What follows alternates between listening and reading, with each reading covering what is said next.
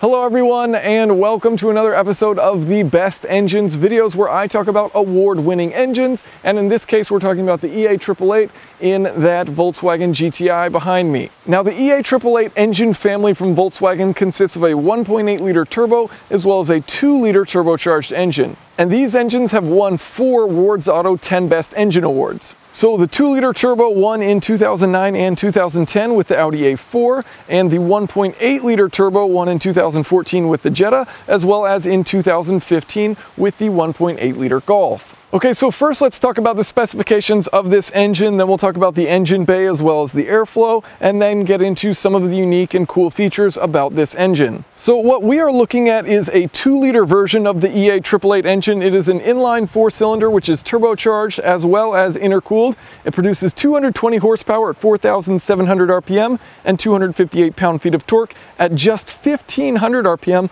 all the way to 4,500 RPM. Now, the fact that it has peak torque at 4,500 RPM and has peak power at 4,700 RPM tells me that the torque drop-off after 4,500 RPM is going to be quite steep because it reaches peak power very shortly after. So this is kind of characteristic of a smaller turbo, which spools up at the lower RPM range, but then kind of doesn't have the airflow for the higher RPM range that this engine is capable of. The engine revs all the way to 6,800 RPM. The engine has a compression ratio of 9.6 to 1 and features dual overhead cams with 16 valves, which are chain-driven cams. It has hydraulic lifters and variable intake and exhaust timing, as well as variable exhaust lift. The engine block is made out of iron with an aluminum alloy head. For fuel injection, it is direct injection and can take regular or premium. Premium will give you a bit more power. With a bore of 82.5 millimeters and a stroke of 92.8 millimeters, this engine has a displacement of 1.984 liters. The engine weighs about 320 pounds with cylinders 1, 2, 3, and 4 with the firing order 1, 3, 4, 2. With the manual transmission, it gets 25 miles per gallon in the city, 33 on the highway, and with the automatic 6-speed DSG, it gets 24 in the city, 32 on the highway. Looking at the engine bay here, there actually is a little bit of space around it, and you can see it is mounted in front of the axle, so a little bit forward of the center of the front wheels. They have the battery here tucked in nicely on the driver's side, pushed back in the engine bay. Now, as far as the airflow, it starts here up front, works its way into the air filter, passes along to the back where it goes in the inlet of the turbocharger. It's then routed back to the front where it passes through an intercooler, comes across, is routed back up where it goes through the throttle body and then into the intake manifold right here before it goes into the engine, then coming out straight into the exhaust portion of the turbocharger and then working its way back out the exhaust. So we of course need to hear the exhaust note starting it up.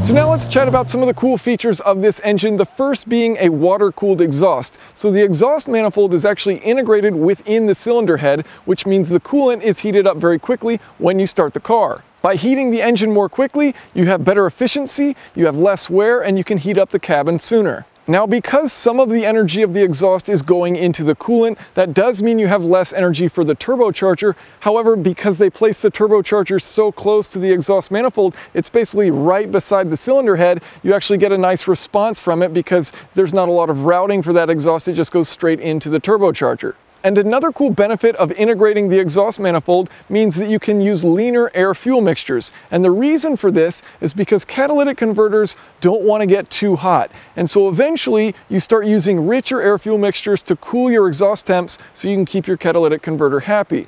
But if you have cooler temps, because some of that exhaust energy is going into the coolant for the engine rather than the turbocharger and then to the catalytic converter, by having those cooler temps, you can run leaner air-fuel mixtures, which may be a bit hotter, but overall your catalytic converter temps are still down. Another cool feature is the variable valve lift on the exhaust valves. So there's actually 4 sliders on the exhaust valves, which a pin drops in and it slides this slider over, which forces the cam to a different profile, which has more lift and can change the duration of the lift. So a very cool setup in order to increase exhaust flow at higher loads and higher RPM.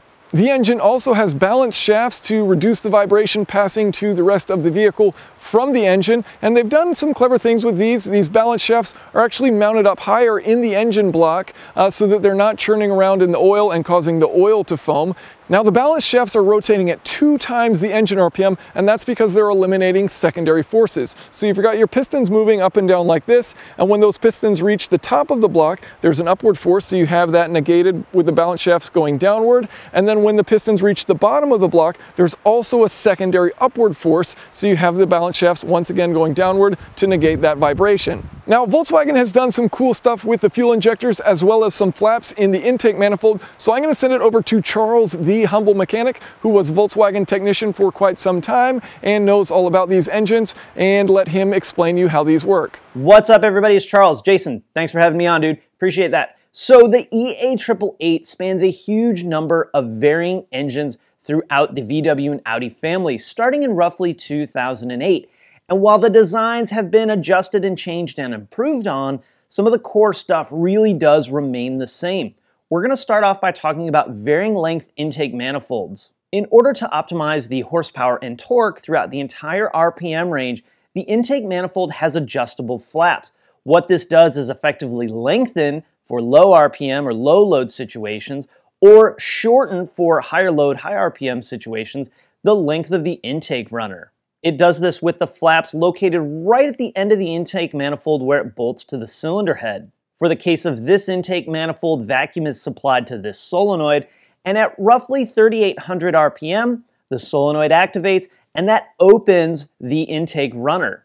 The flap itself has this trough design in order to improve airflow when the flaps open, but it also improves the tumble factor of the air going over it when the flap is closed. The positioning of this runner is monitored by the sensor here on the end, and then that's reported back to the ECM. Something a little bit different on the Audi side is a provision for E85.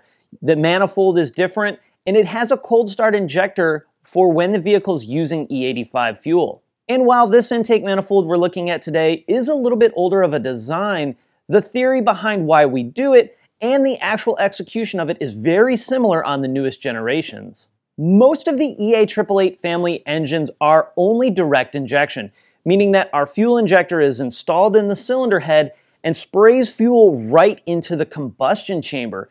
There is, however, documentation, and if we look at the intake manifold, it seems like it would be a pretty straightforward add-on regarding the systems moving to dual injection. In fact, Audi is already running dual injection on some of their vehicles. As we look at the nozzle of the injector, we count 6 tiny little ports for our fuel to be sprayed out of.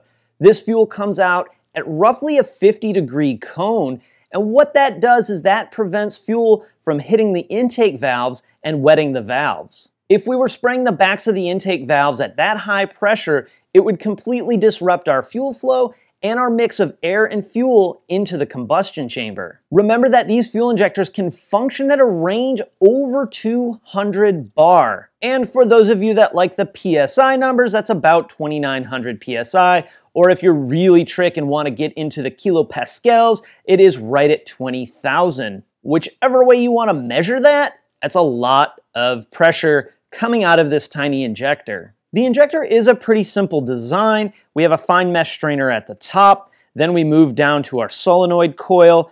Our needle valve is right below that. The seal down here at the bottom is actually a Teflon sealing ring. The main job of this Teflon seal at the bottom is to prevent engine compression from leaking past the injector. Something that I find really cool is this little ring has 2 main jobs. One, it locates the injector properly in its port. The other thing it does is acoustically seal the injector from the cylinder head, so there's no reverberation that goes back and forth between the injector and the cylinder head. The operation of the fuel injector, it's pretty basic. The solenoid is energized, this moves the needle, allows high pressure fuel to spray into the injector.